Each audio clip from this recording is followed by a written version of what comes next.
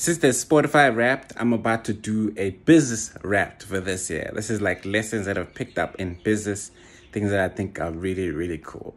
If you're interested in business, keep watching. If you're not, just keep swipe and keep watching other stuff. Okay, so the really cool stuff that I've learned this year in terms of business is that number one, business relationships don't last forever. Sometimes they even like end abruptly.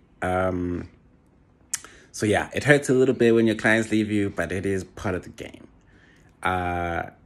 Another thing that I've learned is that you must always be looking for new business. Even it doesn't matter how busy you are in terms of your business, you must always be doing sales each and every single day. Because relationships don't last. Some last, but like in order to have consistent income, you always have to be marketing and doing sales. The next lesson that I've learned is like it really, really helps to step out of your comfort zone. Sometimes you got to apply for the gigs that are too big for you to handle.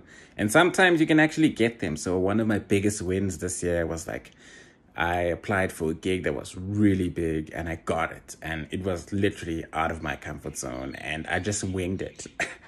At least I didn't fuck up or anything. But like, you know what? I just thought like there's no other way of like leveling up and moving on to the next level.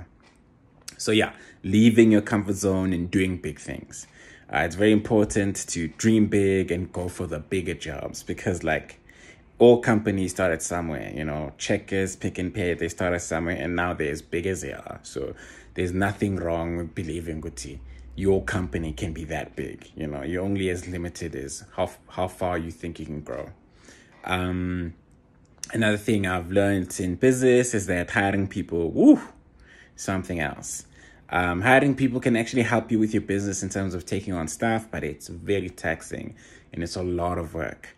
But it usually pays off 3 months after you've hired the people. So when you hire people, make sure you give them 3 months to adjust and 3 months for you to adjust also to their personalities and how they work. But they can really help you boost your business.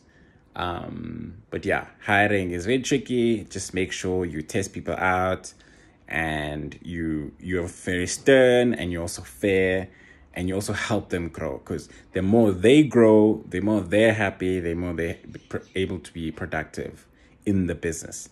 And essentially, I feel like you should invest in people so much that they become so good that they leave, you know, so because if you don't invest in people, then they're going to be miserable and they're not going to be inspired and then they're just going to leave anyway. And they won't perform as well as they could have been.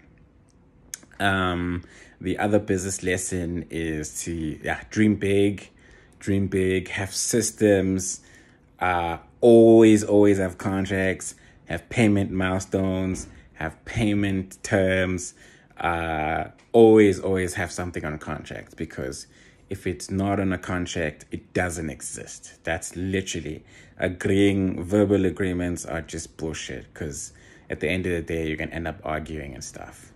And then also in terms of business, make sure you watch your cash flow. Don't be splurging, going to conquer, you know, because you know, like as much as there's good times in business, there's also quiet times. So just make sure you're always ready and you're thinking in months or quarters. Or you have like 6 months worth of runway. I mean, ideally it should be a year, but like you have 6 months worth of runway. You can really, really, really survive when it's quiet and when things are not popping. And try to keep your expenses low. And the more your business grows and your revenue grows, just make sure your expenses do not grow as your business grows or as if you're like hiring people and stuff. So yeah, that's my business wrap for 2023. Looking forward to 2024. And doing bigger things.